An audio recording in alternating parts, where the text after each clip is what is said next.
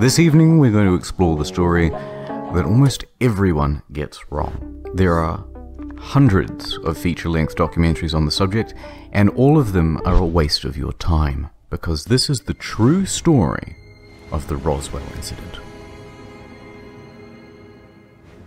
The story begins before the crash in 1947. It begins with a scientist, Professor Maurice Ewing, who is helping the US military develop new weapons and tools in the Second World War.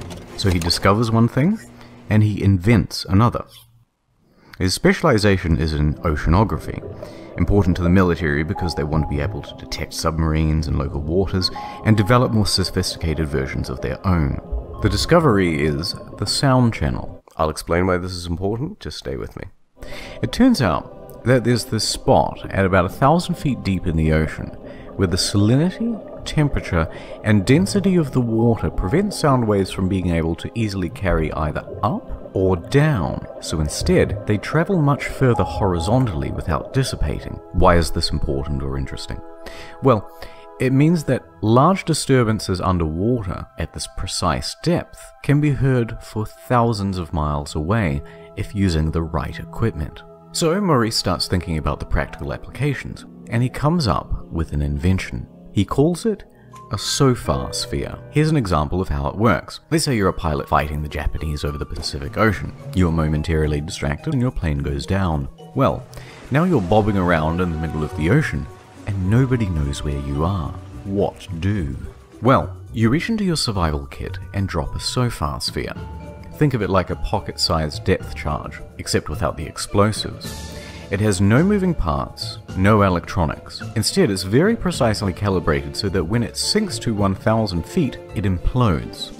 The sound waves carry a couple of thousand miles to the shoreline, where they've installed a bunch of underwater microphones. Then, using some basic trigonometry, you can compare the time it takes for the sound to hit one mic from another to triangulate where the sound came from. And like that, you suddenly know where your downed pilot is. But before it was able to be used, the war ended and the device was shelved. Although, Professor Ewing was kept on the military payroll because a whole new conflict was ramping up, the Cold War.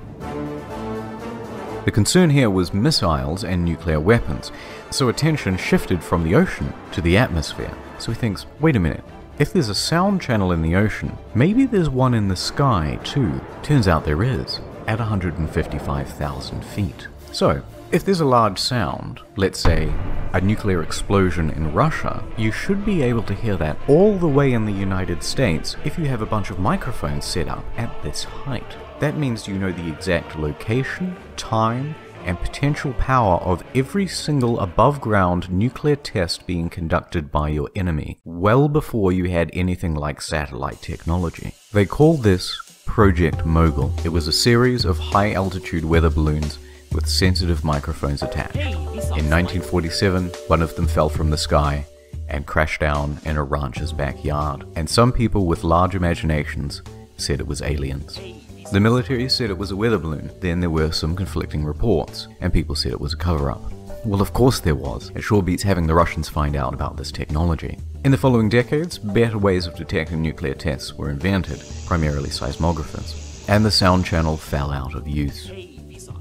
In 1992, following the fall of the Berlin Wall, all of this information became declassified, and since it has been totally available for the public to read. And that is the story of Roswell. No aliens, just a weather balloon and a bunch of microphones. Good night. By the way, you can find the longer version of this story from a lecture by Dr. Richard Muller from UC Berkeley. He does a really interesting lecture series that you can still find online, and the link will be in the description.